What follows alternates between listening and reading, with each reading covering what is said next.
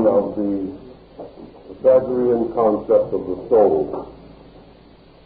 Tonight we wish to advance that a little further, developing from concept of the 47th proposition and its right angle triangle. We have already learned from this figure that the symbolic design is not equilateral, but is a triangle of one right angle and two acute angles, with one side estimated as a unit of 3, the second as a unit of 4, and the hypotenuse as a unit of 5.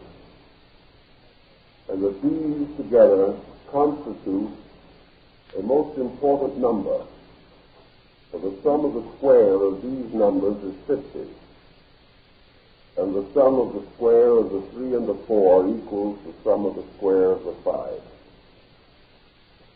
Now with this formula, which probably will soon disappear in our thinking, but should nevertheless be kept in the background as a key to the entire subject,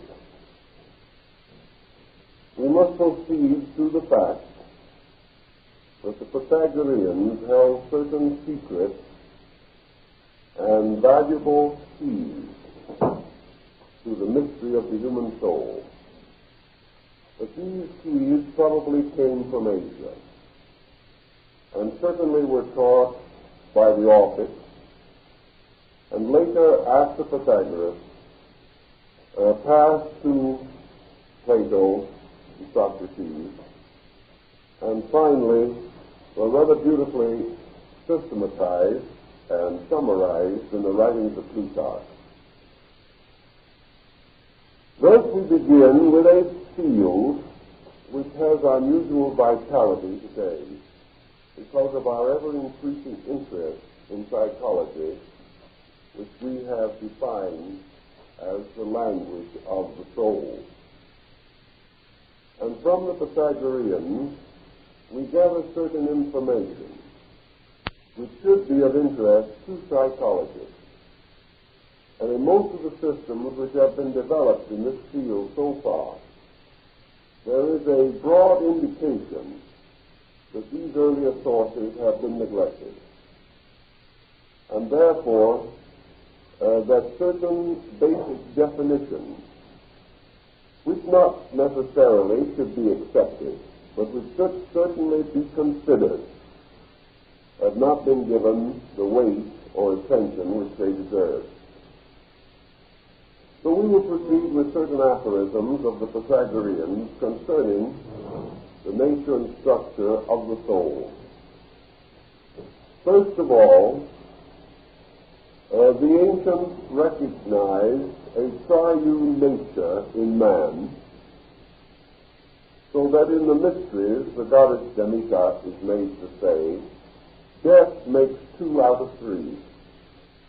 This is a peculiar statement, but indicates that at death a part of the triad or trinity of the human personality is lost, or is cast aside, leaving 2 parts. Now in our Western theology, we are inclined to think of these 2 parts as spirit and soul, but this was not the Pythagorean approach, because actually the Pythagoreans did not consider spirit as a part of the human personality. They regarded it as something far transcending the individual state of man. Therefore, that the personality with its 3 natures, or 3 parts, was suspended in a universality, which is life or spirit. But that man himself, apart from spirit, had 3 natures, by which he functioned and manifested, and by which he was reduced from 3 to 2 by the phenomenon of death. Thus, to quote Plato, the soul is the most ancient of generations and is the leader of all motions in the universe. Now, this is an interesting statement, and we must begin by examining this.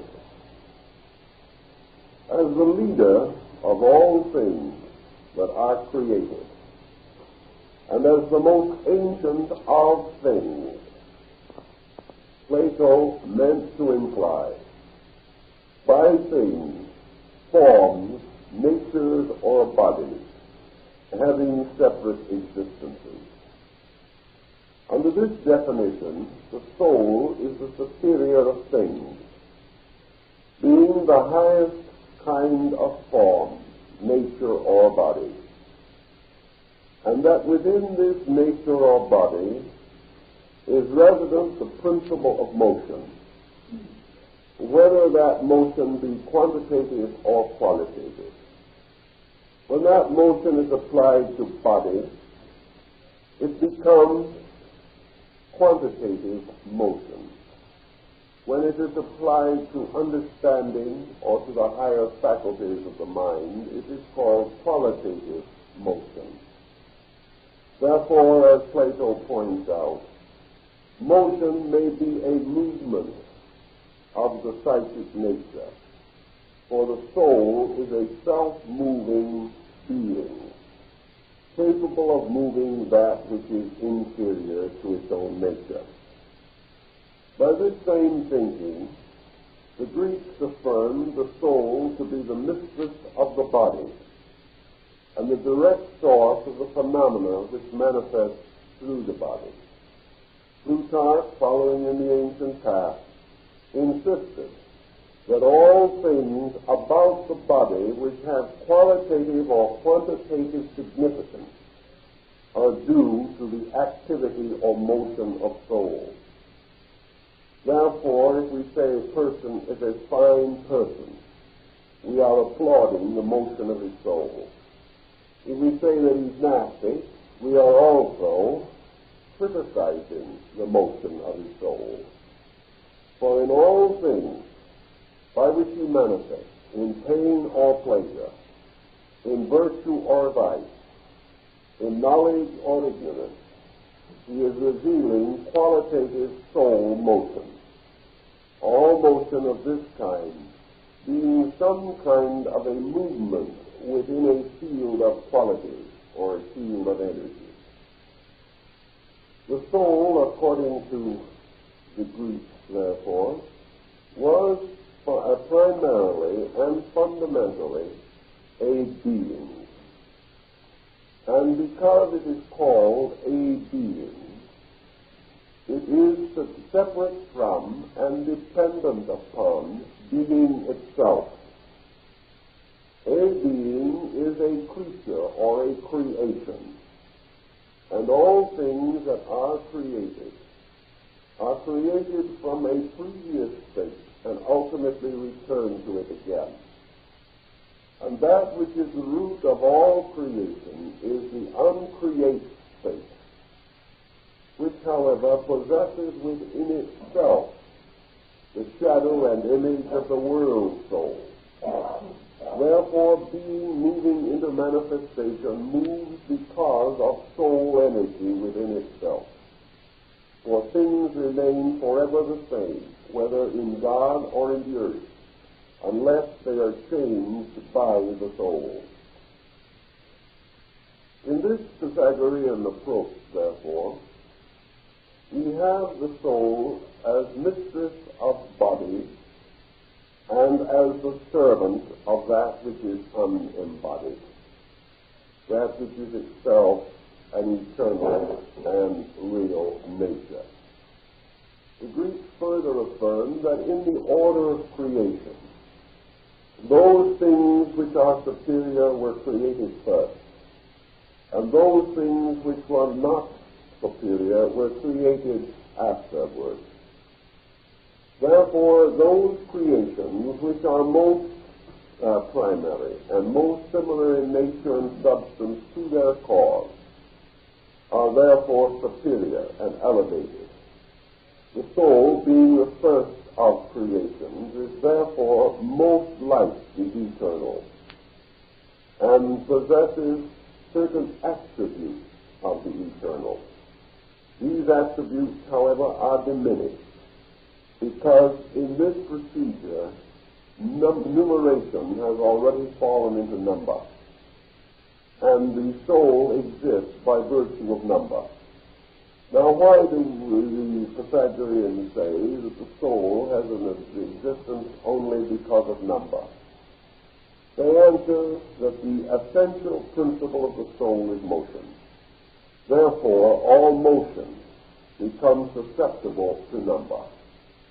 Where there is no number, there can be no estimation of motion. All things that move numerically. They move in some way, and we try to estimate that way. If they move from one place to another, we measure distance. Or if they move from themselves, we measure velocity. All things that are moved, therefore, come under some form of mathematical estimation, because they must move in place, or in nature, or in condition. They must therefore also have environment. And so, being a thing can only be a thing because somewhere there is an absence of that thing. The only being that cannot be accompanied by the absence of itself is eternity in its own nature. Thus, to have motion, a thing must move. It must move in quantitative interval, which is called place or space. Or it must move in qualitative interval, that is, in condition, kind, or nature within itself. Motion being the primary attribute of the soul per se, or in its own natural and inevitable nature. It is said in the rites of the old mysteries that the soul is a wanderer, that it is forever upon a road, it is forever traveling, and as Plotinus tells us, the motion of this soul is wandering and staggering as though it were intoxicated or sick or ill. It is interesting because, as we find out later, there is a reason for this erratic motion of the soul. The ancients, therefore, made up the triad of man with a body and two soul natures. There was a twofold soul, and this twofold soul represented the extensions of its own qualities. The soul, as the a being, was polarized, as all beings must be. Only that which is eternal being itself is without objectified polarization. The soul, then, has of itself two natures, and was termed by the Greeks either the rational or the irrational nature.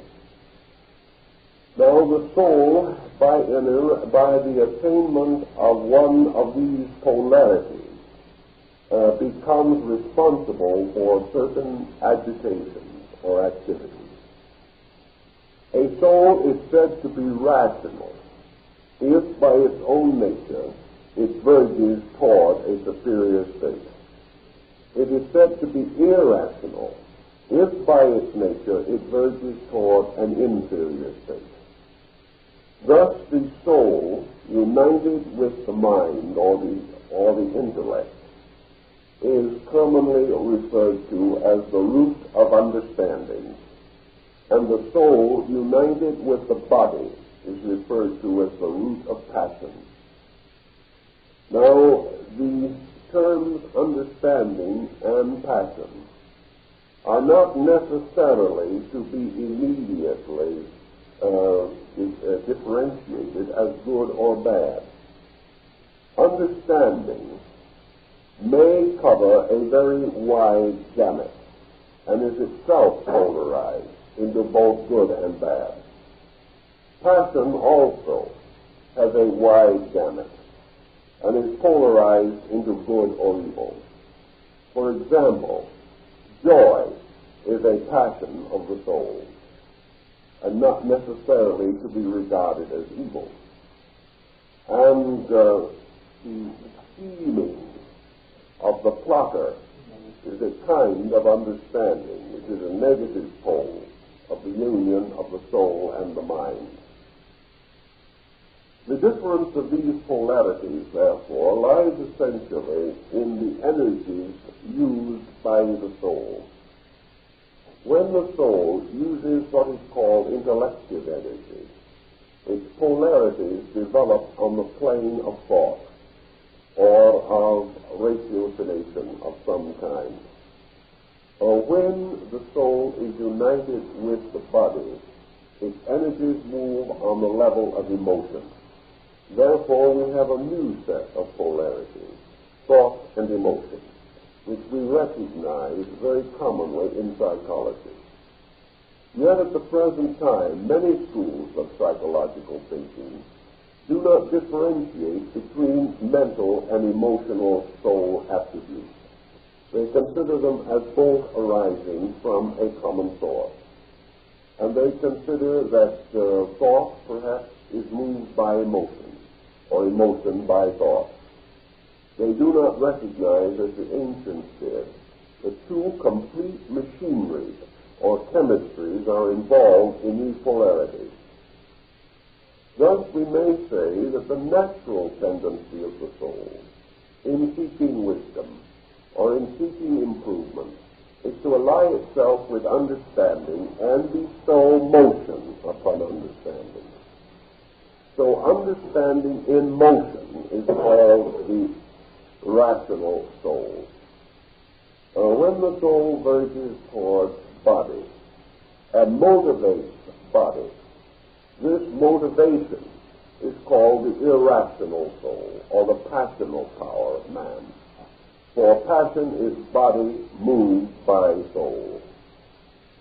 And the two polarities become rather clearly understandable as we go further.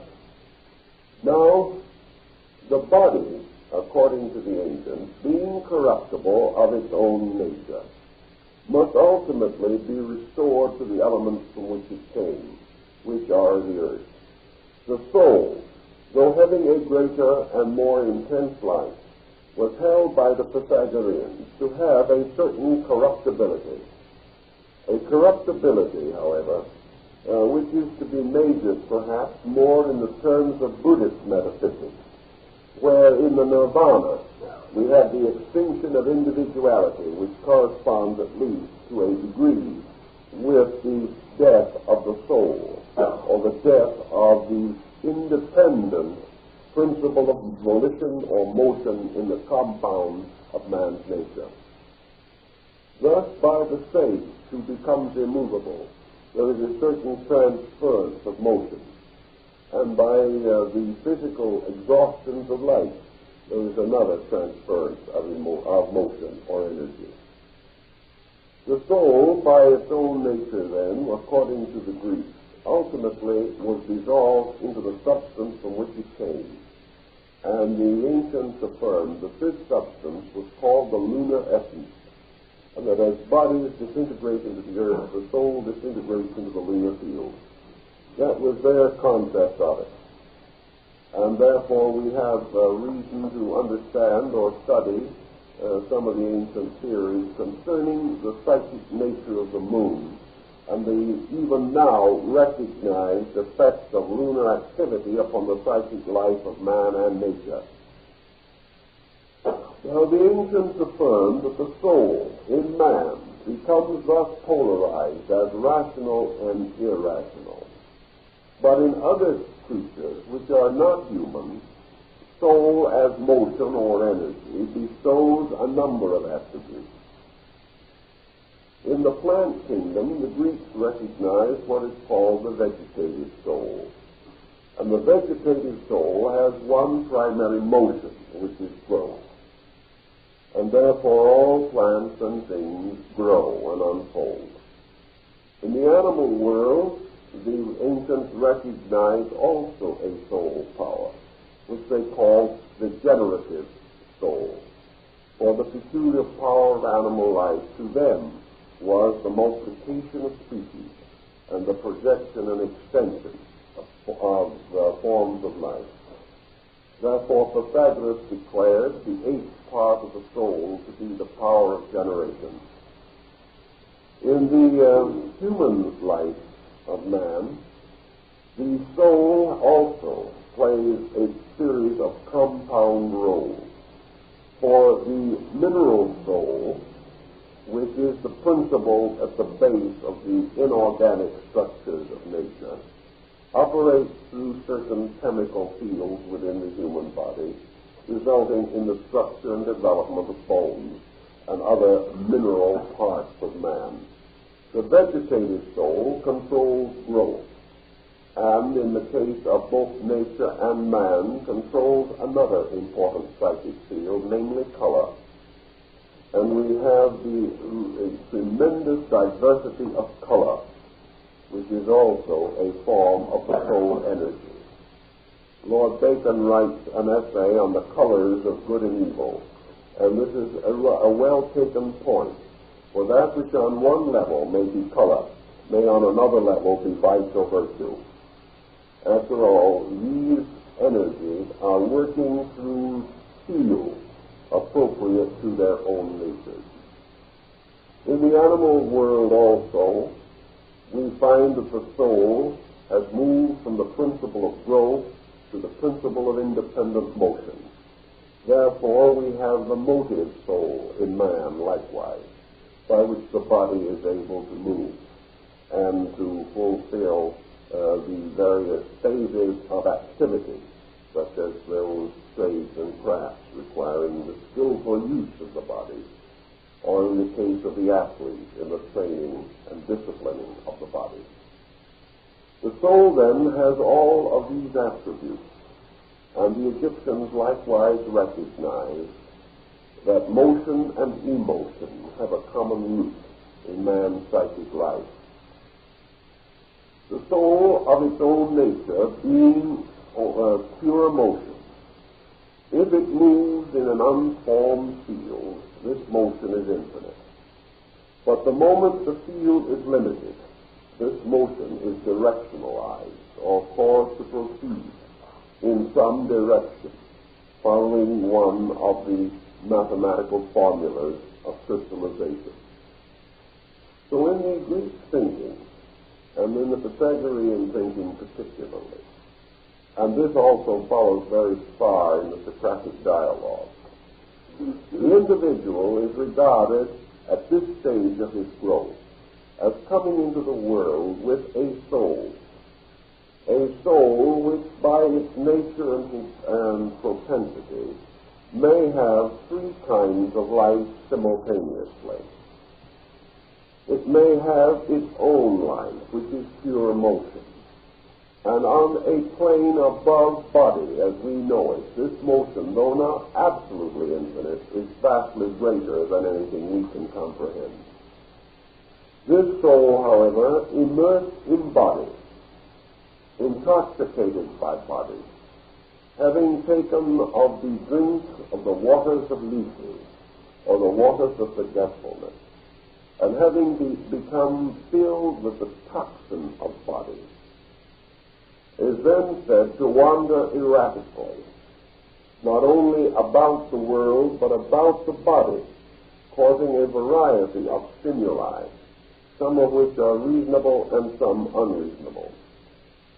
Also, the soul in this state of torpor, this state of involvement, is said to have entered into a sea of humidity, which explains the Greek statement that a dry soul is wise. This thought is a little difficult for us to explain immediately, but the Greeks declared that the physical earth was surrounded by a kind of field of etheric humidity. that this humidity was like a strange quicksand, and anything that fell into this sphere of humidity inevitably moved on downward into generation and birth. Therefore, the soul which was once dampened by the humidity of generation was required to be born. So Heraclitus observed that if the soul was wise enough to keep dry, it would not have to be born. This may have some consolation to the prohibitionists. In any event, the soul, having descended into generation, becomes, as it were, a principle of motion or energy within the body.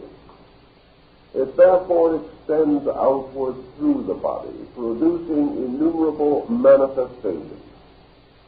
We find what we term evolution to be merely the ideation of the soul's energy. It is a constant motion, qualitative or quantitative. The process from birth to old age is motion. The problem of hunger and the digestion of food are motions. Everything, including the beating of the heart, is motion. And this motion is made possible because of the vitality of the soul. It's because of its residence in proximity to the body makes possible the animation of form. If the soul is thus immersed within the body, held there in this torpor, or caught in this curious quicksand of generation, this primordial ilus, or slime, which of course is the root of the word ilium, and which in turn is the story of the Trojan War. All of these mysteries of the Greeks have to do then with the two procedures. One is the involvement of the soul in generation, and the other is the release of the soul from the principle of generation. That which is the descent is normally called generation. And in the case of man, the ascent is called regeneration, which implies not only a return to a superior condition, but the attainment of a superior state or qualitative motion. Therefore, in the ancient line of thinking, the fall of man was considered to be one kind of motion, and the regeneration of man another kind of motion. Man being born into this world at some stage of his great cycle of activity is therefore endowed with a soul, by means of which certain motions and emotions are possible to him. One of the most primary of the essential motions of the soul is its pendulum-like swing between extremes. And these extremes represent either the rationalization of man or his gradual descent into a more animalistic or bestial state. In the positive motion of the soul, we have involved a principle which the Greeks call the principle of pure intellect. And the principle of pure intellect, in its completeness and in its essential nature, was considered almost, if not entirely, synonymous with being itself, because being was absolute intellect. But on the level of human power, human ability, the most positive achievement within man is the polarization of intellect. Now, this means quite a different thing from what we commonly think of as, for instance, union with divine mind or something of that nature. To the Greeks, the intellect was something which was partly, at least, dependent upon the soul and the body. Now, the Greeks did not consider intellect in the sense that we might use this term in a depreciating way to represent merely mental agility. A concept of intellectualism is not implied. Rather, by intellect is here understood a statement of the apperception of the workings of the universal mind itself. Man, therefore, has within him a potential, a seed of capacity to think with deity, to think with God, to think the thoughts of God. But this potential lies dormant in him because it must be energized. And the only way in which it can be energized is through the power of the soul, because the soul wakes it up, gives it power, gives it purpose, and variously, as Plato says, agitates it. If it is not so agitated, it remains only seminal or seed-like. The same is essentially true of body, because body is a seed likewise, this seed existing in a condition which we call matter. If the soul verges toward the body, it energizes the seed of body, producing what we may term the growth of bodies or forms. Of these forms there are two kinds, one being termed rational forms and the other irrational forms. Rational forms are those which have within themselves, when developed, certain powers of knowing. Irrational forms are those which, when developed, become bodies, but are not of themselves rational. And the human body is regarded as an irrational form, because while it may have and does have kinds of mind within itself, and each of its cells contains an intellectual seminal unit, the body as a totality, when perfected and mature, is still not self-governing. The body of itself is a shell, a wandering thing, and without being in soul, it is mindless or soulless or beingless. It is a moronic thing. It is a mongoloid type of thing, something that has no purpose.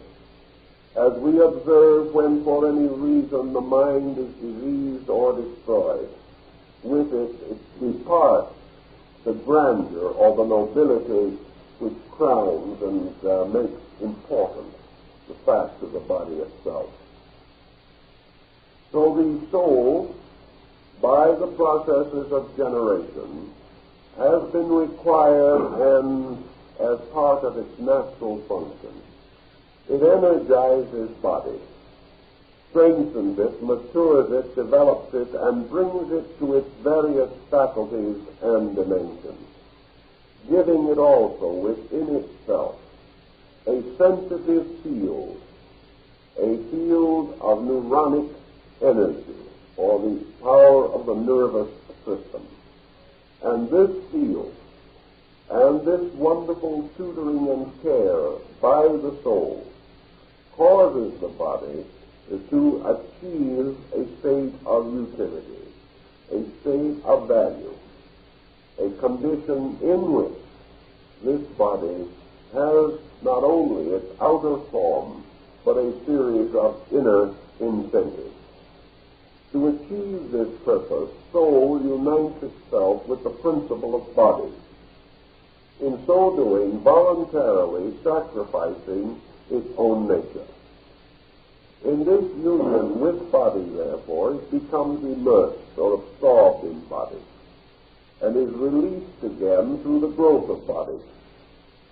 Thus, what we call growth is always not an expenditure of energy, but a release of energy.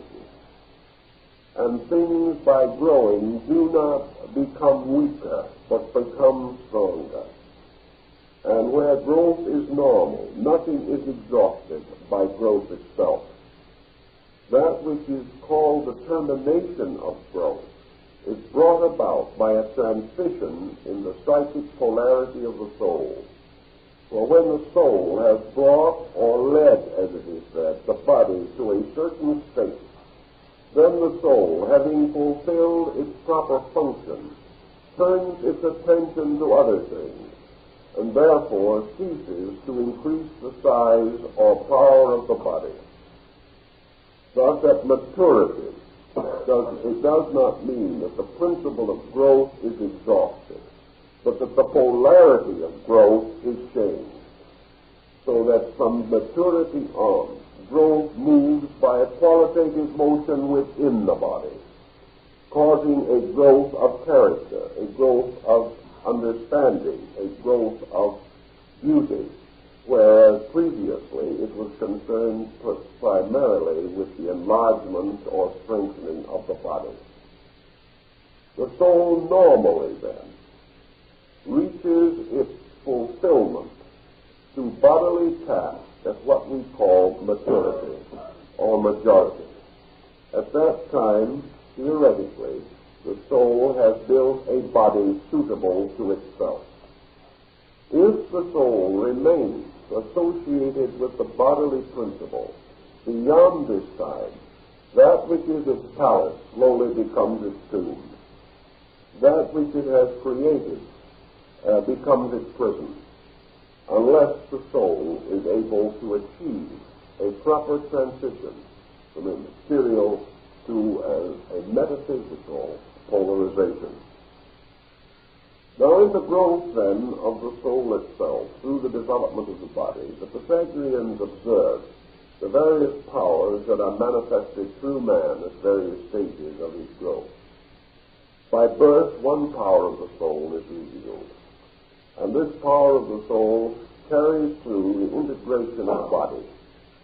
At the so-called seventh year, the soul passes into its vegetative power, and the body increases rapidly in size following the principle of growth. At the 14th year, the soul enters into its animal state, intensifying the emotional life of the individual and increasing fertility and the power to reproduce its species.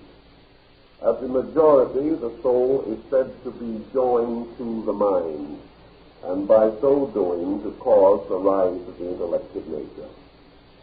Now, this is a beautiful little pattern, only it doesn't always happen. And there are individuals whose souls, because of the destiny, for Plato says the whole world moves upon the spindle of Nemesis, destiny doesn't always permit, or does not by organic quality, release the soul at proper time and under proper conditions. And the Greeks affirmed that this release has to be accomplished many times, and the probability of the individual attaining it in any one life determines on the practice. It is determined by the practice he has already had in previous lives. If it is the habit of the soul to be released at majority, it will be. If this is the first time it is trying to be, it may have quite a little difficulty making it. But in any event, the soul, by nature, therefore, devotes a certain time, a certain part of its own nature, to the perfection of body. And in this work, it builds body according to formula. And body, prior to a development of the internal rationality, was by the ancients not regarded as a self-responsible agent. And all creatures in which there is no conscious union between the soul and the mind are not held to be responsible for conduct. Therefore, small children were not so held, because they lacked what we term maturity. The soul, passing into its natural development, therefore, then goes on to follow through another cycle of 28 years, which constitutes its birth, growth, adolescence, and maturity on a mental level, so that the complete development of the being is supposed to require twice 28 years. By the time of this double cycle, the soul is said to have not only ensouled the body, but to have ensouled the mind, or the power of reason, and to have brought the nature to understanding. Therefore, 21 is the age of voting, and twice 21 is 28 rather, is considered the full development of the body, and twice that is the age of psychic majority. The 21, of course, is the beginning of the mental cycle, which lasts for 7 years and terminates at 28. But twice this is supposed to be the birth of understanding, or the second maturing of the individual. In this concept, of course, we then affirm or assume that having completed its processes with the outer nature, the soul then takes over the generation of the inner life. This generation is the positive pole. The soul is now verging toward understanding. Under normal conditions, assuming that there were no pressures, no unreasonable obstacles presented of an artificial nature, the Greeks were of the opinion that the soul, properly and normally permitted to function, would in twice 28 years bring the individual to a balanced condition of internal and external living. Opposed to this process, however, we have the incidental or accidental circumstances of life. We have systems of culture. We have industrial concepts. We have numerous and countless restrictions placed upon the normal growth of the soul. Now, whence come these restrictions? Why do we have them? Well, they in themselves are motions, whether they are releasing or binding motions. And no institution or no system or no thought, no religion, nor philosophy can exist in the world without existing by virtue of the soul. Thus, the Greeks were of the opinion that when the soul, having achieved a certain majority, is then not released, is not tutored and aided, is not supported, it may then not make this transition from one state of growth to another, and instead of moving upward, moves again downward, and uniting itself with a now highly organized body, produces a series of manifestations which we term materialism.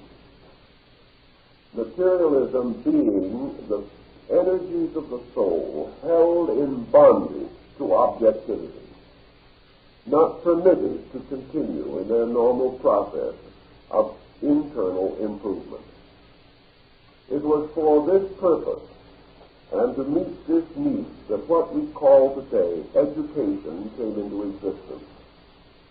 Education was originally reserved to the temple. It was that part of man's life which was devoted to the conscious program of growing up as a person rather than as a body.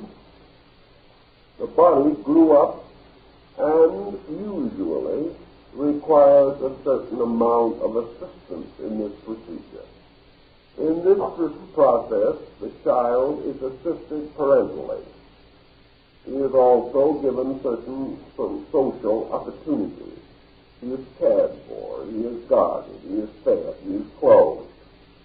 And he is encouraged to achieve that kind of education which will adjust him for a physical existence.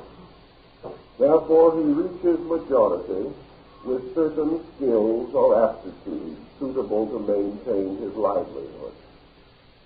But when it comes to the second great cycle of years, the second period of 28 years, not only is the child without parental guidance, but usually is without guidance from itself. Furthermore, in the world as we know it, no opportunity of a suitable nature sufficiently attractive to the soul are offered, by means of which the individual can recognize and should recognize his life after his 28th year as a new cycle of self-growth. He assumes that by the time he has worked his way through the university and perhaps gotten his master's and his doctorate, he's had education enough. He has, as far as that part of his nature which is the compound of soul and body. The compound of soul and body, he has, by the time he finishes the university, as he knows it, achieved a full measure of education. But the ancients pointed out what we are beginning to learn, namely, that this young person can leave the university and 5 years later be a hopeless neurotic. In other words, he may also become a delinquent. He may become a criminal. And perhaps being more fortunate than this, he may simply be miserable for the next 50 years. He may not have any serious symptoms, but neither does he show any serious symptoms of improvement. He just goes along living haphazardly, feeling that he is schooled, he is educated, and therefore that it is up to him now to build his life. He does this without understanding, without wisdom, without direction, and without adequate incentives to these things, this being the most important factor of all. The Pythagoreans recommended 2 ways in which the soul could be released from bondage, perpetual bondage, to body.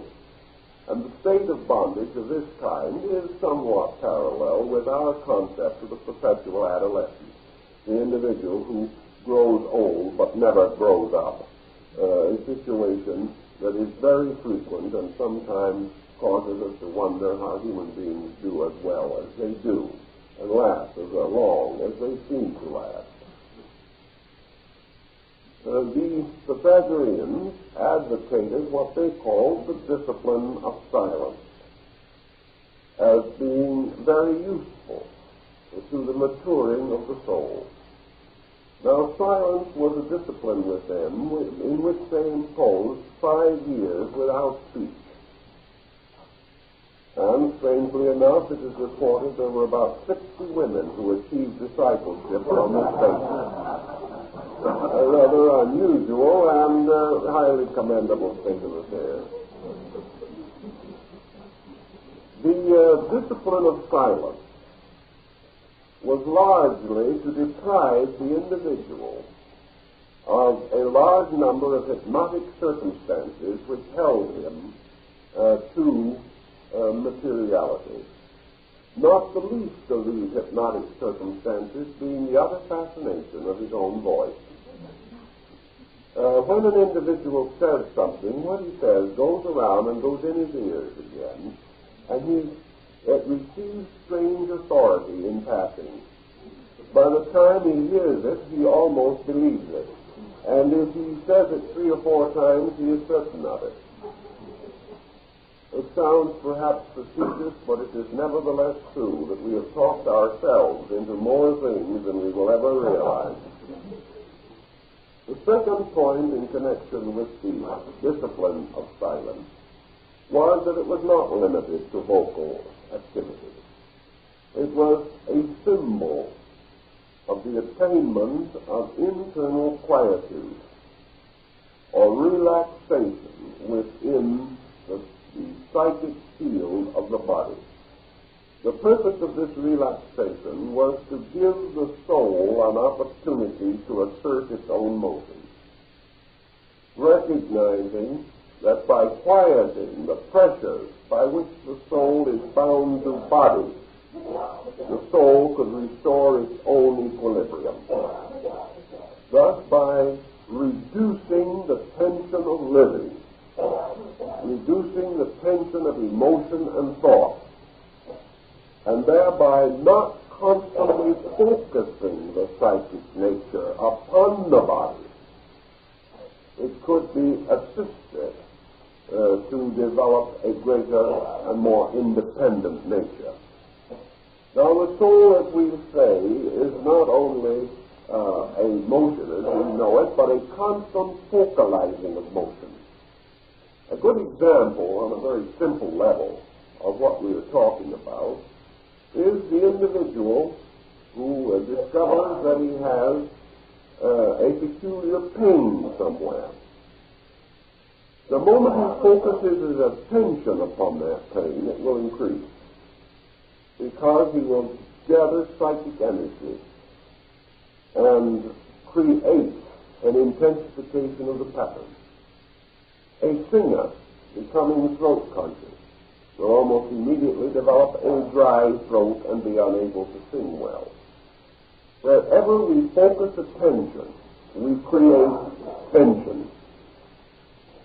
And where our entire life is focused objectively, we create a tremendous objective tension.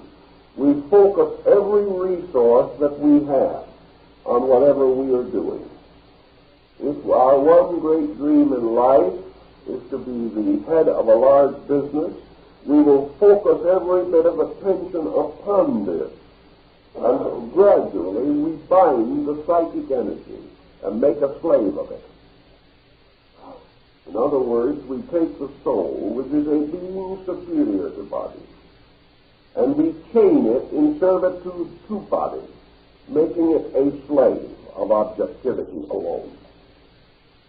If we are successful in one-pointing this psychic energy until it becomes a tremendously intensive force, we are termed especially successful.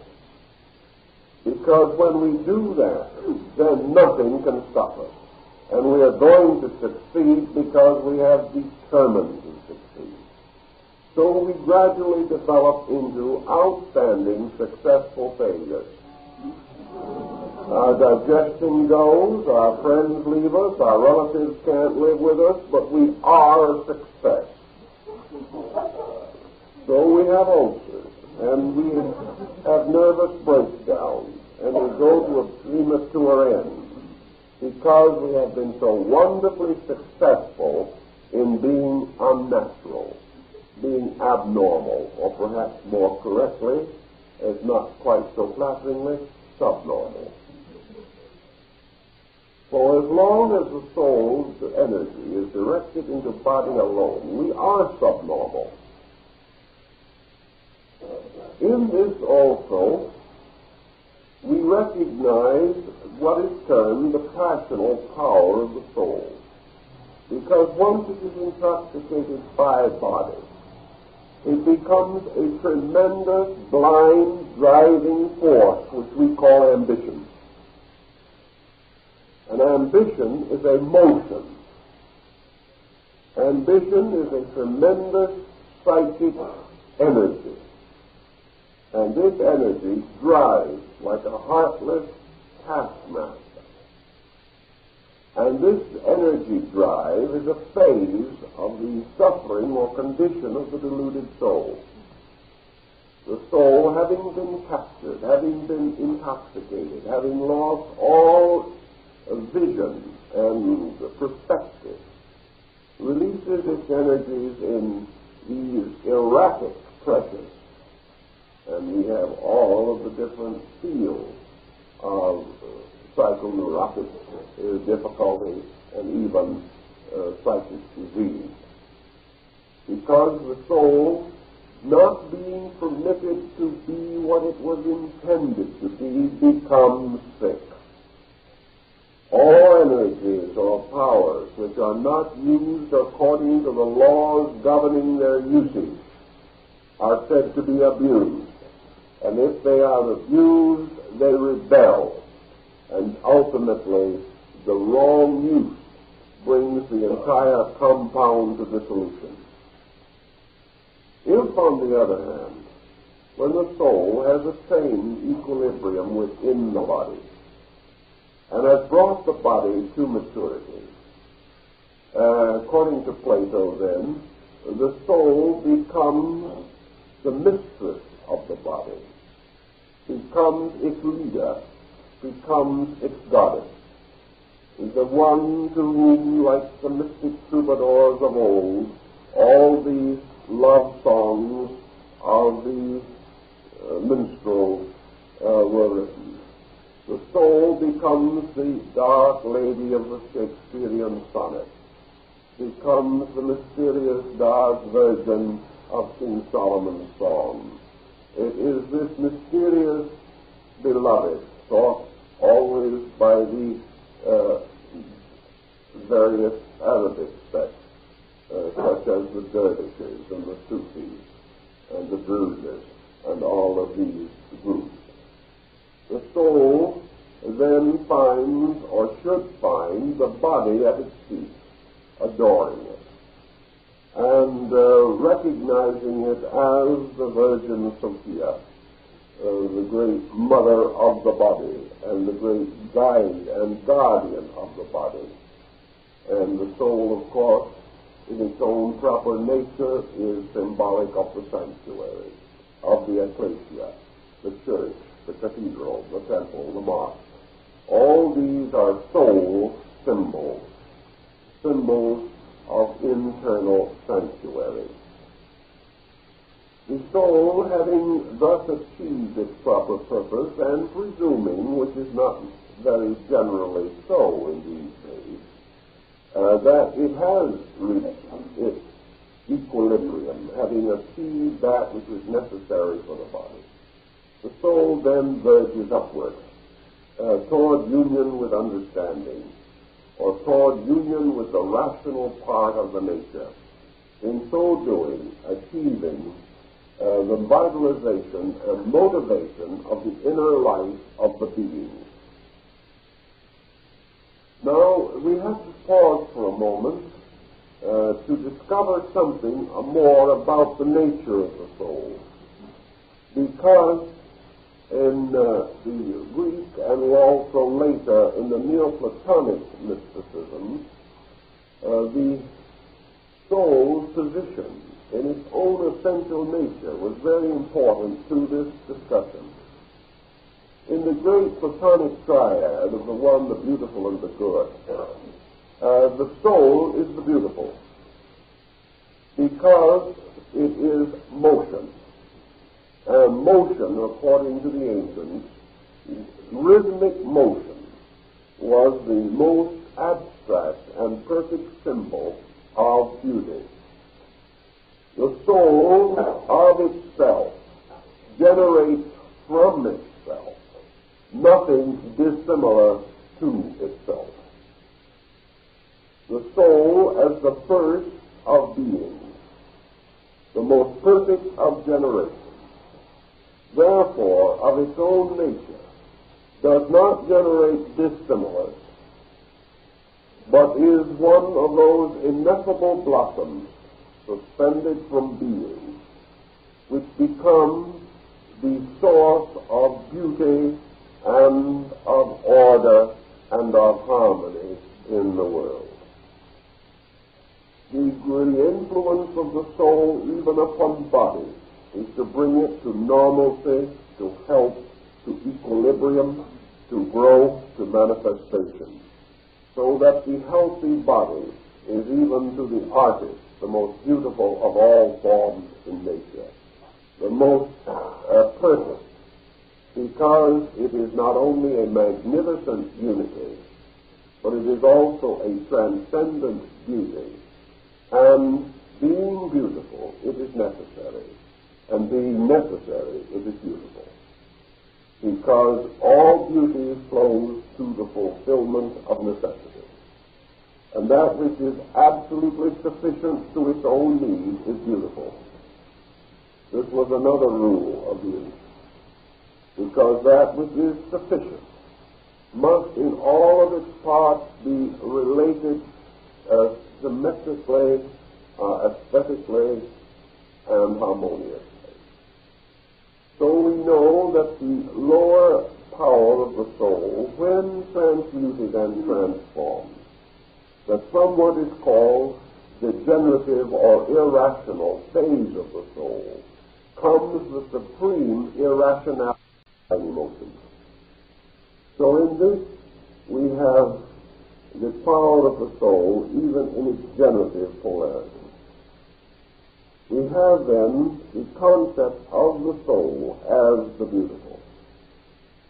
And if love is the emotional polarization of beauty on its highest and most complete perfection, so the most odious and terrible of the emotional perversions of the soul is hate. Hate representing merely the complete irrational or intoxication of the emotion of the soul itself. Therefore, hate is associated with the toxin of body, and the Greeks insisted that no being out of a body could hate. It is a thought, at least, because it is the combination of the absorption of the psychic energy in the conflict of environment, resulting in loss or gain, adjustment or non-adjustment, the false developments of competition and comparison, and all of these things which make hate possible. So hate is the final ignorance of the emotional polarity of the soul. If then the soul is beauty, and of its own nature is always beautiful, then in its various levels it bestows itself under normal conditions. Mind may be selfish. Mind may be devoted to innumerable unreasonable opinions, beliefs, and ideas. If the psychic energy is used to vitalize these, then we have just the same situation on the mental level that we have when the soul vitalizes uncontrollable passions on the physical level. It therefore follows that as the soul must build and does build its bodily house, so over great periods of time it must build its internal or intellective house. And this is where we get back again now, having described our problem of beauty, to this little matter of education, which we started on. The Greeks particularly held that there were two complete systems or structures of education. And Comenius, in relation to the establishment of this Pan-Sophic University, which became the basis of our present public school system, emphasized this point also, but not strongly enough for modern educators to have remembered it. He says, for example, that the child goes to school, learns to become a person. The mature individual associates himself with a teacher, a master, a scholar, and devotes the second part of his life to the improvement of this inner part of him. Pythagoras in his school at Crotona, for example, did not teach children. He brought adults together, put them in the first grade, and started them out again. He did it not because he went over the common lessons that they had learned before, but he put them into the first grade of another system, a higher order of learning, which was essential for the cultivation of the superior being within themselves. Thus, as the child learns its letters and its so-called 3 A's, many of which are not well taught today, by the way, the A grown disciple going on into the ways of wisdom entered into what the Greeks and later the Germans called the gymnasium, and there they went on and learned the mature philosophies of adult living. There they began the study of philosophy. There they began to recognize the need for becoming acquainted with the purpose for themselves and the destiny which they were intended by the universe to attain. For as our education of children adjusts the child to make a living in the world, so the education beginning in the temple and in the mystery school and in the schools of the great teachers adapted the adult to build a life in the universe, to build a full and complete statement of himself. Such a procedure is entirely contrary to our thinking, but based upon that procedure, Greece, in the period of about 300 years, contributed more creative thinkers and great founders of knowledge to the world than probably any other nation in twice the same length of time. There were probably more Greek creative thinkers alive at one time in Athens in the 4th century B.C. than there have been in the entire history of European thought in the last 500 years. Because one list alone of really great outstanding thinkers among the Greeks went to over 300. And each one of these made a basic contribution to human knowledge, whereas today we are simply building upon those foundations and reforming, revising, and amplifying a wee bit. But who today is inventing arithmetic, geometry, biology, or physics? That was done in those good old days, which we look upon as benighted and extremely limited. But in the concept of the disciplines involved, the soul moving gradually towards the positive polarity must overcome step by step the limitations of the untutored mind. Now, as Confucius pointed out, if the soul only had ignorance to contend with, it would be a simple matter. But it has something infinitely worse than ignorance, and that is wrong knowledge. If the individual doesn't know, we can teach him. But if he doesn't know he doesn't know, it is more difficult. And if he is fully convinced that that which he knows is right and it is not right, he is most difficult of all. So to the average person, most true learning is unlearning, getting rid of that which is not so. Now, if an energy is fed into an instrument that is moving and operating like a machine, and fuel is given to it, it will continue to run according to the pattern that it has been following. And the soul energy moving into a corrupted intellectual nature, all one immature and insufficient, produces another series of phenomena.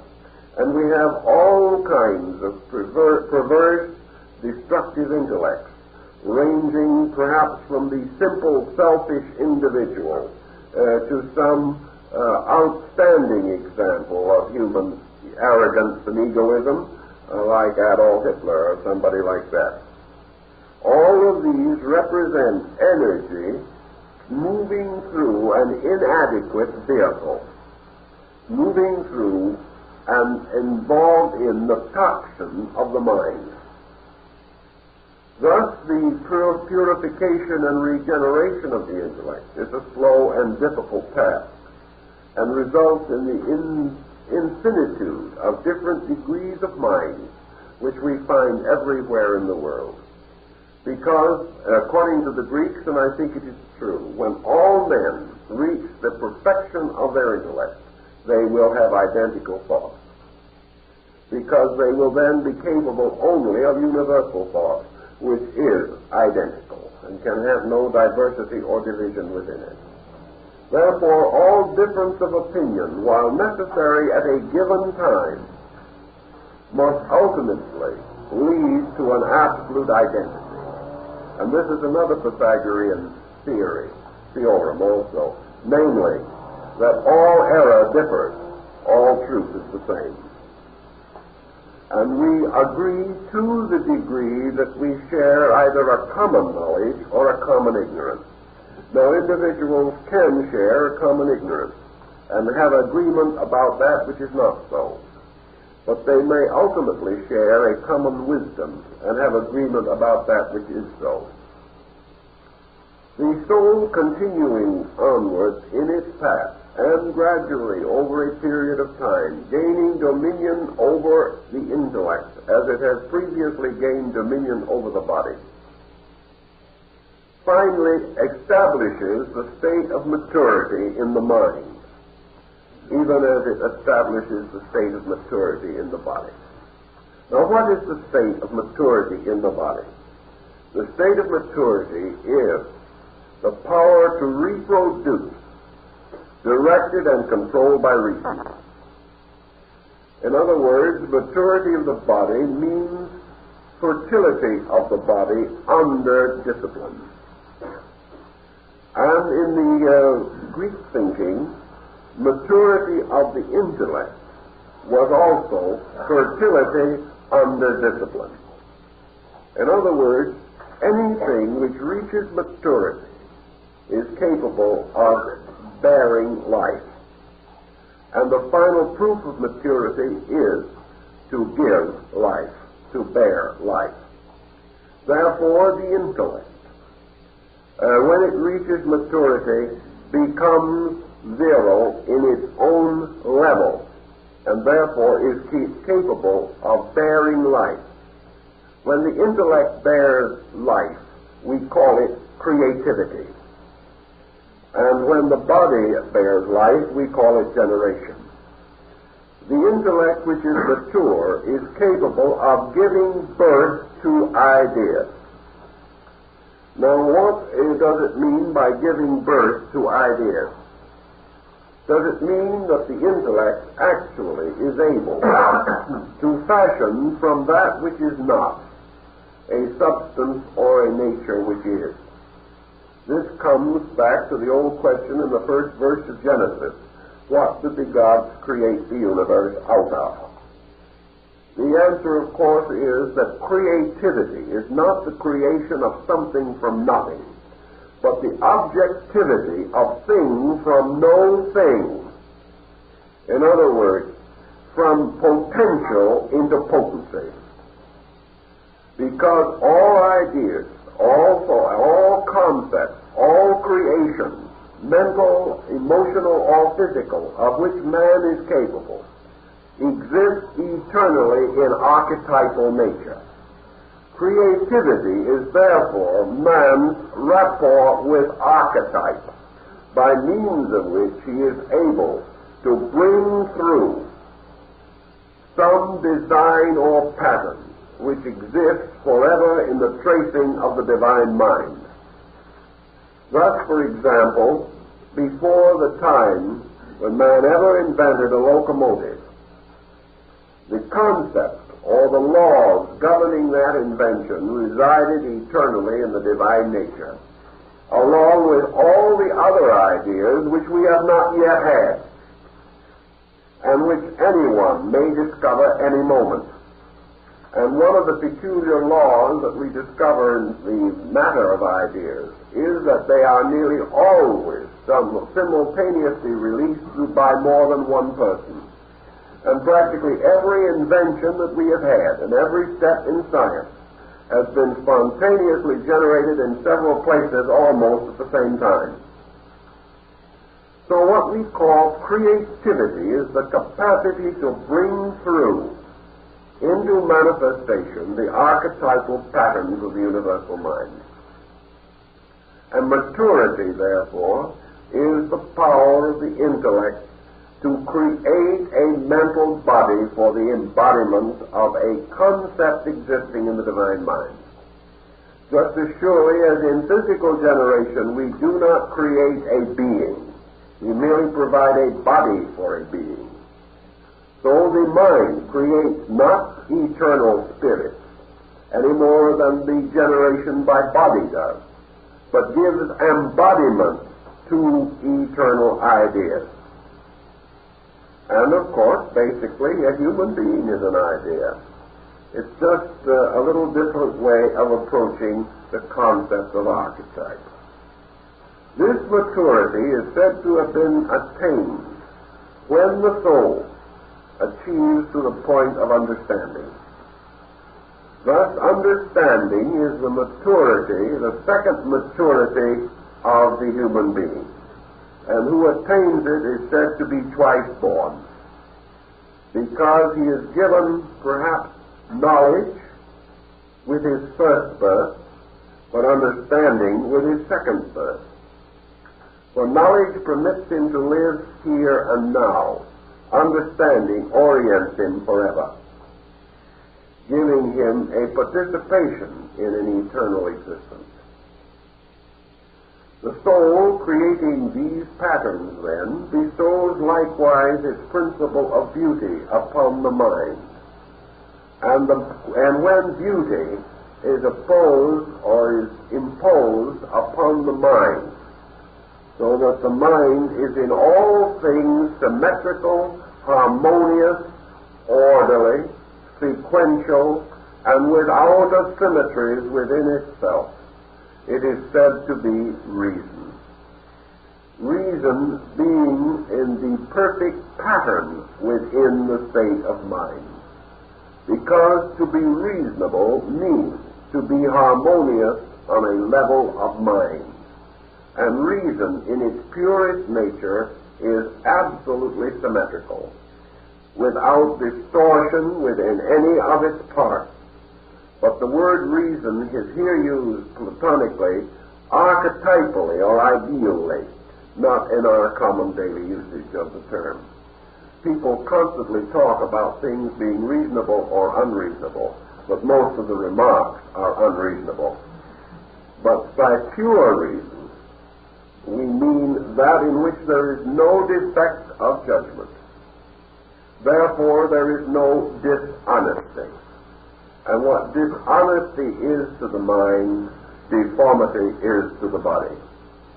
So all of these are parallel, and the two processes move practically on the same pattern, but on different levels of manifestation. The soul, which has thus become the instrument of understanding, now finds itself in the most complete and perfect state of which it is capable. For it not only governs the body, but also governs the mind. And having achieved government over both the mind and the body, it brings them together into an absolute harmony.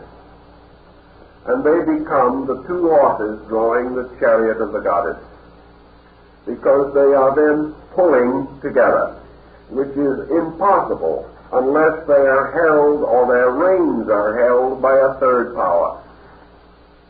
So the soul is regarded as then moving or manifesting itself according to its own nature.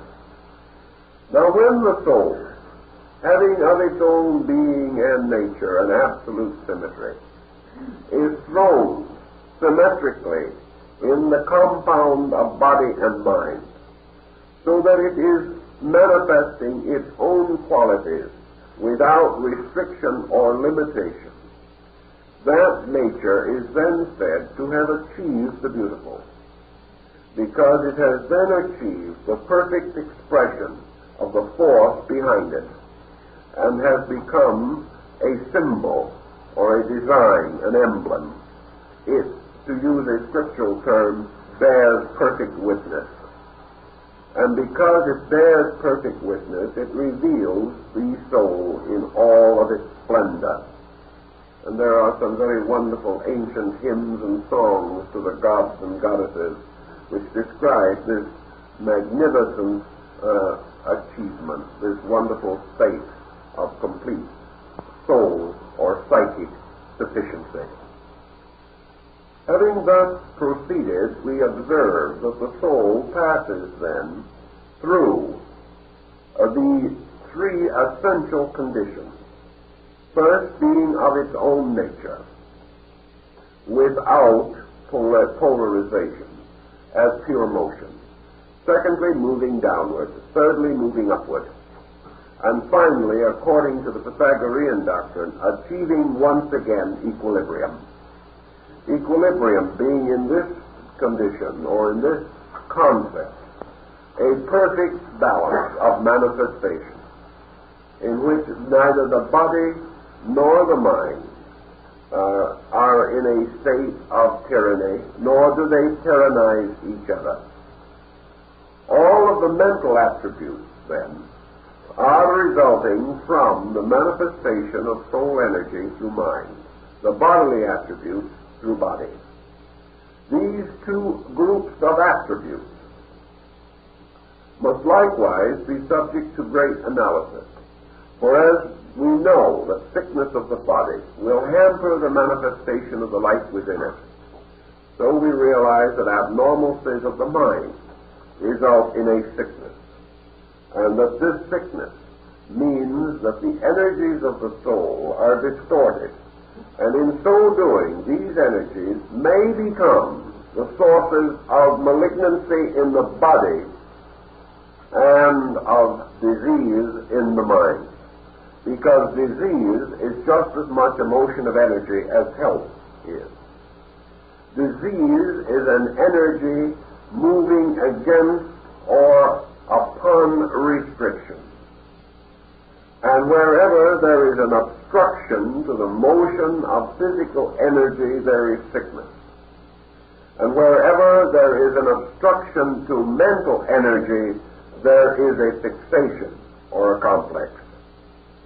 And what we might term a boil or a bunion or something of that nature in the body will be correspondingly found as a fixation, a complex, or a center of neurotic pressure in the internal life of the individual.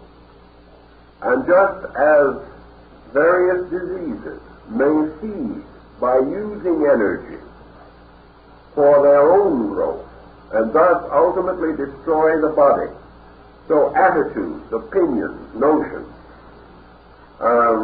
wrong concepts may become vitalized until they devour, eat up, or expend all of the energy which should be devoted to the normal function and growth of mind. Energy, therefore, both creates and destroys. And in the Egyptian and Greek religion, the soul, therefore, had its positive and negative appearances. It was not only a goddess of beauty and truth, but also a fury, capable, when abused, of bringing a horrible vengeance with it. And this is one of the points that we are least likely to realize today, namely that we cannot abuse energy with impunity. That which we misuse or abuse must ultimately return in the form of an avenging deity, wrecking our happiness and life. The term happiness is also associated with the soul, inasmuch as happiness is actually and essentially a comfortable state of the soul. Now, happiness is for most persons a passing mood. We do not have it in any extended period of time, and we are taught to assume that it is best so, because if we were happy all the time, we would probably do nothing and accomplish very little. We would simply enjoy ourselves from now on. For that reason, a moment of happiness is usually followed by some disquietude of one nature or another. But happiness theoretically, the happiness of philosophy, which is the byproduct of achievement, the happiness of philosophy arises again from lack of tension, from relaxation, order, and adjustment within the psychic life. So when the soul fits comfortably into its mental, emotional, physical pattern, it is said to be at peace. And when the soul is at peace, because it has no discomfort within its own functioning, the individual is said to be at peace. And we have a nice term for it, peace of soul. We're all looking for it. But the only way that the soul can be at peace is when the soul is comfortable. Because it is just as difficult for the soul to be happy when uncomfortable as it is for an individual to be happy when walking around in shoes 2 sizes too small. And he is uncomfortable, and this discomfort destroys the natural equilibrium of his various parts. If, therefore, in the Greek philosophy we study this, we realize that what we call happiness comes not from the body, but from the soul. And therefore, that unless the soul is content, there is no security in life. And this brings us another term, security. And security likewise represents a quality of soul motion.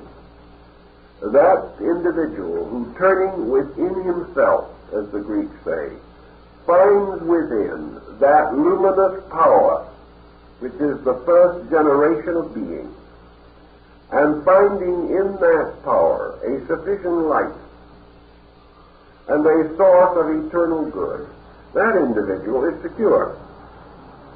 And all security means to be able to turn inward and find sufficiency.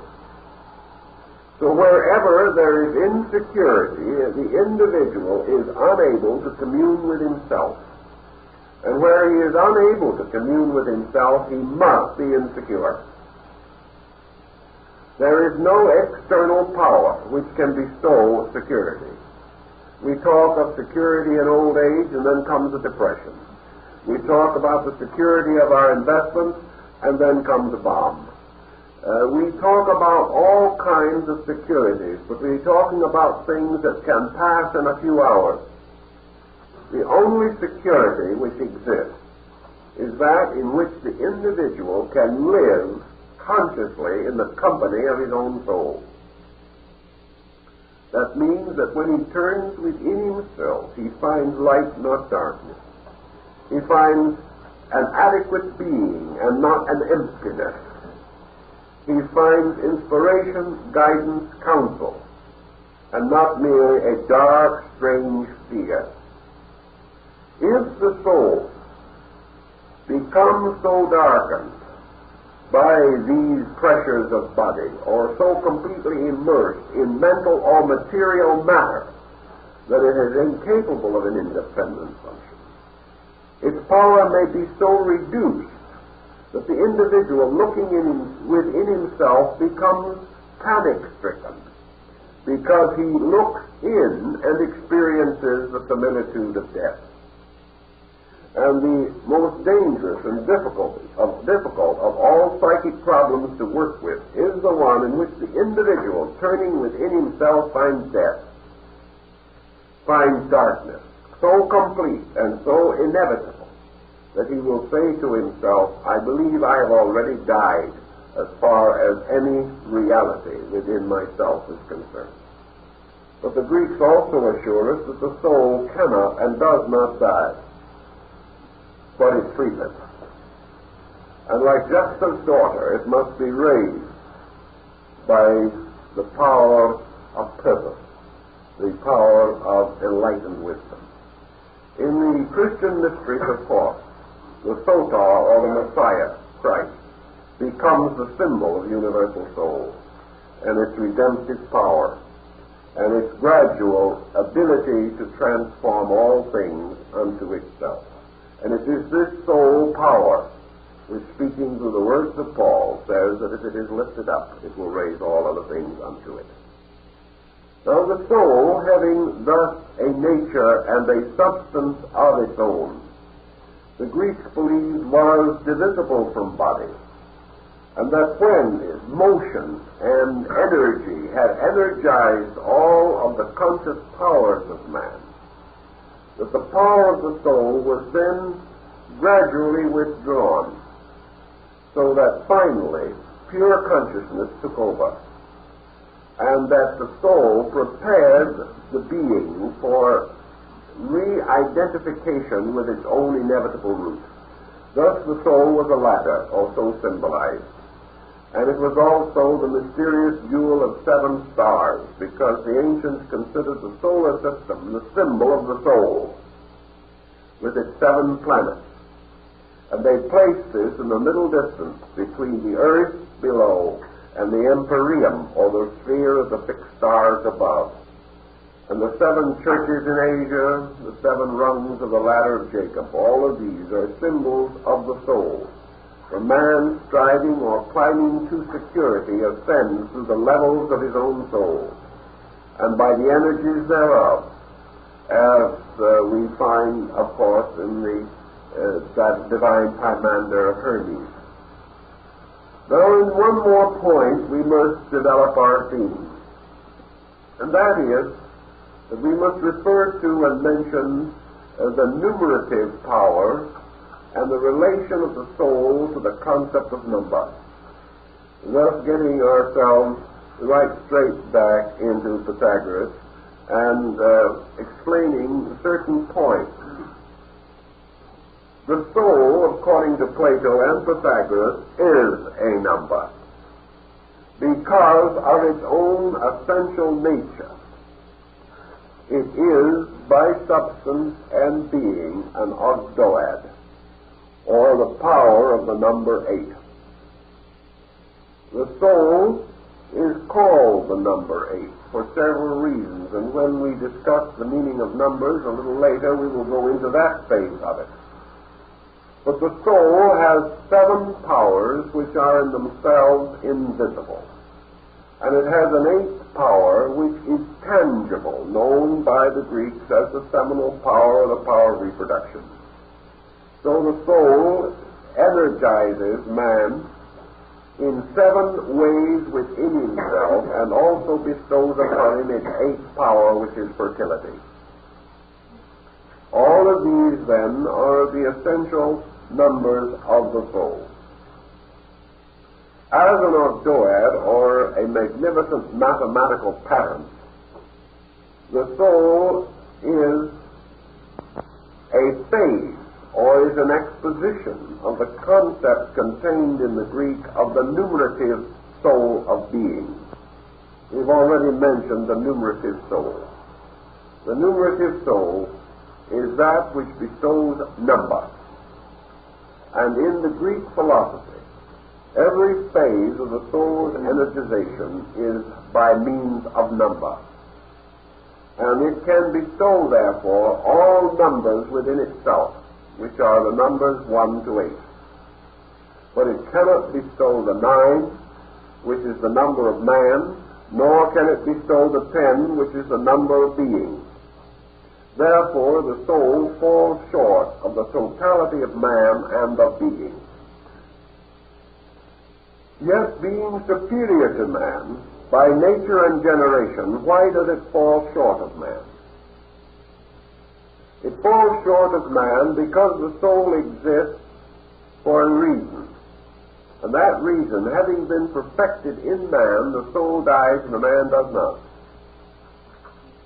This is one of the formulas in the Greek problem. The verbum, or the word, which was an ancient term for the soul. We are reminded of the lines of an English poet: "Never the world of its pain be made whole, till the Word made flesh be the Word made soul." The word, or the verbum, with its 7 powers, creates a certain thing. It does so, it is said, by spreading seed in space. The soul accepts the seed and warms it, and brings it to life. And having perfected it as a parent, has the same relation to offspring as a physical parent. Actually, every child is the parent of the man. Every generation, every form of life, should by nature excel its own parental course. soul because it is the nurse of bodies and of minds, brings them to maturity in order that they may excel it. So what is the only way in which a self-moving energy can be expelled? And the Greeks said that the only reason and the only method by which it can be expelled is because it is potentially moving about an unmoved center which is being itself. Man is capable of releasing being or being released into being. Therefore, soul is inferior to the perfection of potential man, because man is capable of re-identification with conscious godhood. And beyond and above the power of the soul is the fact that, like the Sota, the mysterious myth of the dying God, the Savior God always dies for the salvation of man, and the soul is the Savior God that dies that man may be saved. Now, the mystery of that is the attitude which the Pythagoreans reduced to a simple fact. That which is eternal is immovable. Therefore, before the restatement or the completion of all things, they must become immovable. And they cannot be immovable unless the soul, which is motion, voluntarily relinquishes its power over them. Thus, that which is to achieve or to attain must transcend the power of the soul.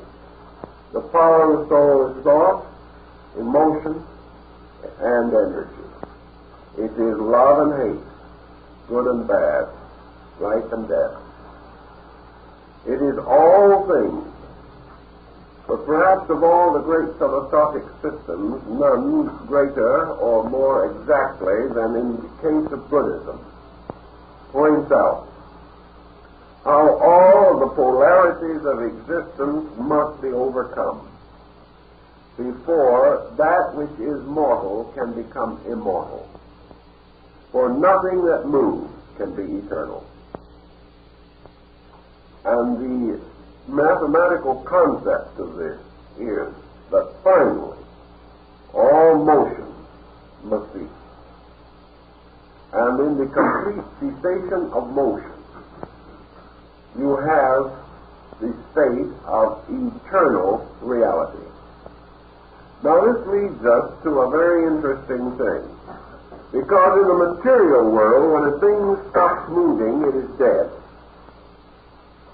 In the invisible world, when a thing stops moving, it is God. So you have your positive and negative polarities.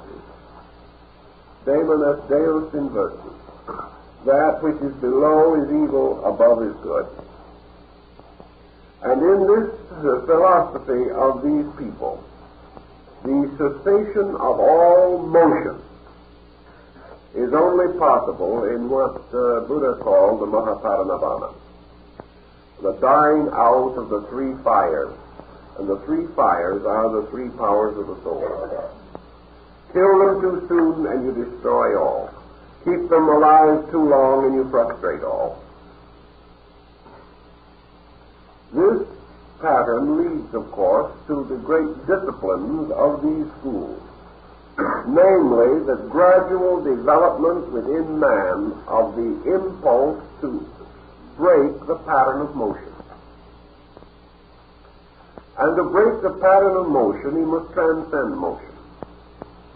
And to transcend it, he must first climb upon it, build upon it, unfold everything that there is in it, and then cast it aside. Now, in the casting of it aside, he does not damage or injure soul, which being of itself a creation of the divine nature simply returns to it again. But in the transcendence of motion, the individual must annihilate good and evil, life and death, pain and pleasure, increase and decrease. He must achieve a condition of absolute equilibrium, which is the end of motion. Therefore, the soul, when it has achieved the fullest expression of its activity, achieves equilibrium. And in so doing, it ceases. Because it cannot move when it has reached absolute balance. And when it cannot move, it ceases, because it is motion. So soul exists only through the period of strife. Soul only exists while things must grow, improve, become, enlarge, increase. Just as we say, for example, philosophically or symbolically, the alchemical adage taught, that ultimately man would possess the elixir of life and live forever. Thus he would outwit the two great polarities, life and death. He would remain forever in the full vigor of his years. Therefore, he would again outwit the polarities, youth and age. He would never be sick. Therefore, he would outwit the polarities of health and sickness as polarized factors in his existence. The adept who lived forever was also supposed to live in a perfect world, the golden age to come, in which nothing suffered, nothing sickened, nothing died, in which the streets were paved with something resembling gold, and you could draw all the money you wanted out of the bank without putting any in. There's been a great many concepts of what constituted the golden age. To most people, it's the time when they stop work forever and enjoy themselves and have no want and live in a glorious socialized paradise in which everyone is equal except themselves and they are superior. That is a concept. But there will be no sorrow there. There will be no parting there, which is almost another way of saying no polarity. Now this condition, which lies in the subconscious symbolic patterning of the human being, is obviously a static state. And we are warned against such states as being most destructive in our thinking and in our conduct, because we must be active, not passive. Yet our total concept of existence is foreverness of peace and happiness. We know, for example, that no one could ever be happy forever in a polarized universe. The individual could not be forever content in a sphere of action and reaction. The achievement of these totalities must come from the suspension of motion, both quantitative and qualitative. He can never attain it while there is an interval between himself and reality, for example. For as long as this interval exists, he is ignorant of something. And as long as he is ignorant of something, he is miserable over something. He can never attain these ends except by the absolute suspension of polarized existence. Motion must cease. Motion ceases in its own source. Wherever motion ceases in form, we say death sets in, which is disintegration, and we regard it as a most unhappy circumstance, even though disintegration itself is full of motion. But the philosophic death of adeptship, or of the nirvana, is the absolute transcendence of motion.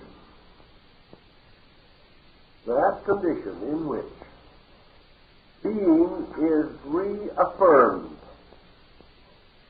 and all growth of man in nature is pauses, because ultimately the only reason why he seeks beauty is because beauty in itself, because of its complete orderliness, is a diminution of motion. Where there is beauty, there is no conflict. Where there is no conflict, there is no exhaustion. So gradually, by eliminating all deficiency and reducing all superabundance, the end of the entire program must always be equilibrium.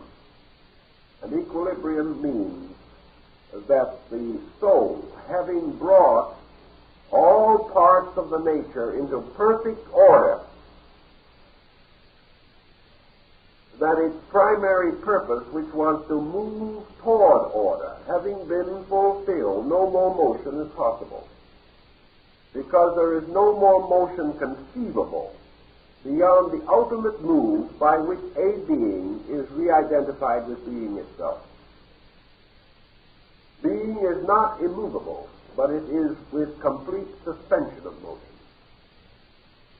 Therefore, it is the unmoved mover of all other things.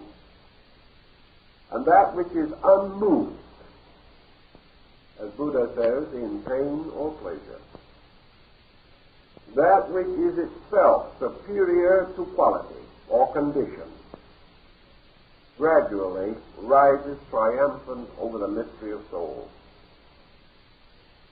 And in this, psychology is also deficient. For while obviously and beyond any question of doubt, such a state as we described is an ultimate, remote to us, and not to be conceived for an incredible period of time, either historically or psychologically. Still, all things are either leading in the direction of ultimate or are opposing this direction.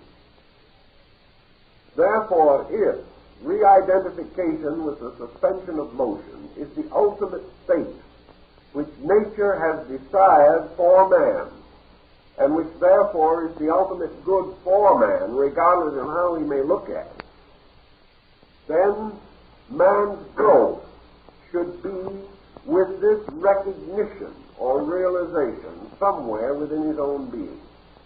And he should recognize the moral value and the ethical significance of integration away from conflict, and that unification, or the bringing together of divided parts, is an essential purpose of his own nature.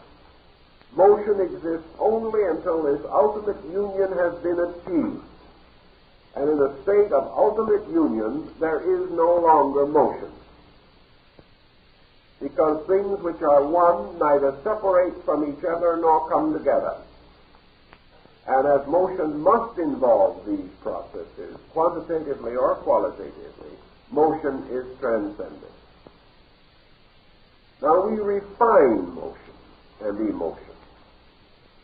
We say, for example, that we will redeem passion and transform it into a gentler emotion, compassion. What is a gentler emotion? Less motion. More quality of motion and less quantity of motion. And when motion becomes all quality and no quantity, it becomes immovable. Thus, perfection is a complete suspension not only of motion but of the need for it. For things having been brought into their primordial and archetypal form, in which the distances between center and circumference are equal everywhere, and these distances themselves have been absorbed and annihilated by the dominance of being, then there is neither going nor coming. There is neither approaching nor departing. The great life of man is a motion of approaching reality. Motion ceases when the end is reached. No man runs after he has won the race. And yet no man dare stop until the race is run. The soul, therefore, gives us the power to win the great race of life. It gives us the means and the energies required to transform and transmute all of the elements and substances of our compound nature refining them, causing us gradually to outgrow their grosser parts, and furthermore, by souls, permeating all of the elements and substances of bodies, thereby hastening also their own growth. For just as surely as man is warmed by the sun and is nourished thereby, each cell in the human body is warmed by the psychic sun in man. The soul is the nourisher of the atoms. It is the vitalizer of all things. The regeneration or release of soul power and the purification of its vibratory pattern therefore bestows growth or evolution upon every cell, atom, and electron of the human body. And in this way, man takes care properly of his own universe. For just as surely as man depends upon an invisible and eternal source for life and strength, looking toward it hopefully and with faith throughout the entire period of his existence, so the population of man, the cells and atoms of his own body, receive their nourishment and nutrition from the compound psychic achievement of himself. He is their son and father. He is their life giver. And as the growth of man proceeds, great waves of evolution take place within him, and whole orders of life are psychically vitalized. And when he has finished with his psychic energy needs, these energies continue and individualize and bring to perfection every seed which we call a cell within the human body. Thus there is a constant motion of growth. And man, through the improvement of himself, becomes a better God over his creation, just as surely as in space great universal processes are unfolding, bringing man to the destiny for which he was ordained. Thus soul becomes the life of the little lives that are within us. And as animals have group souls, so the cells in man have a group soul, and that group soul is man himself. Therefore, we are not only little creatures growing, we are gods over lesser lives. And everything that leads also follows, which was another well-known Pythagorean axiom. So man, following the gods, leads the chain of lives that are dependent upon him. Thus, in this process of the soul's energy, its numerational patterns and archetypes, the soul is impressing its own original design upon all things. When they fulfill that design, they move to the suspension of motion and achieve quietude. And the most ancient symbol, probably, of total being is quietude. And at the end of striving comes peace. And the peace is being itself, the identification of which is the end of man's psychic struggle. Man can assist this task gently, quietly, and without exaggerating his own claims, when he begins to realize the importance of order over confusion, begins to recognize the significant task of integrating himself, and recognizing that the establishment of law and order within his own nature means for him the gradual unfoldment of the good and the beautiful, and the achievement of the necessary, which is the end of his own psychic quest. In this way, by this type of thinking, we recognize the world soul, which is the source of all animate things, or things containing the principle of the anima. We recognize that the world is really a vast soul embodied in matter, that this soul is sprouting forth everywhere, that the meadows of flowers which we see are nothing more or less than soul power breaking through the earth, that the very earth itself is its infinite number of crystals and forms and structures which can be studied microscopically, and the wonderful patterns of crystals and these things are also souls, also in another way, bursting in the rock, within the earth itself. And that as these trees and growing things begin to move, an enormous wave of animal life is again soul bursting into motion, into plumage, into color, into wonderful and innumerable sounds and music and harmony. And finally, this bursting forth of soul reaches man. Man discovers fire, builds shelter. Man begins to trace images of his thoughts upon the surface of rock.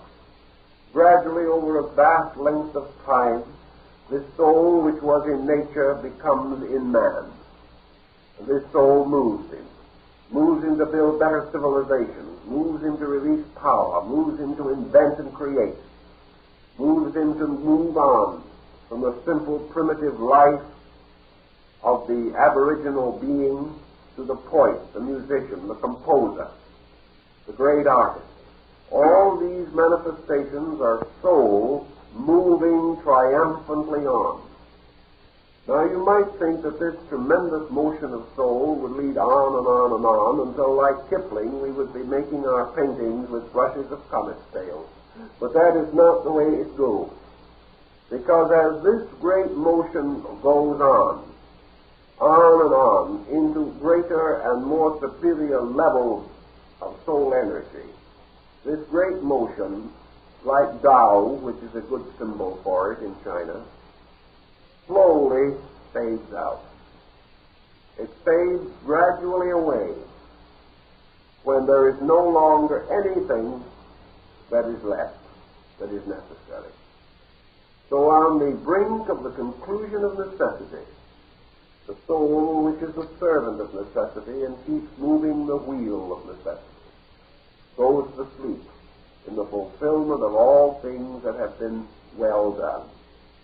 The soul goes to rest in the great psychic field of nature, and its materials are available for other souls, growing on and on. The soul carries the being across the great interval, but having brought this being to the shore of achievement, it does not result in an infinite achievement. It does not spread achievement from one end of space to the other, nor will it end in someone who can conquer the whole solar system and rule it from a blazing comet or a sun.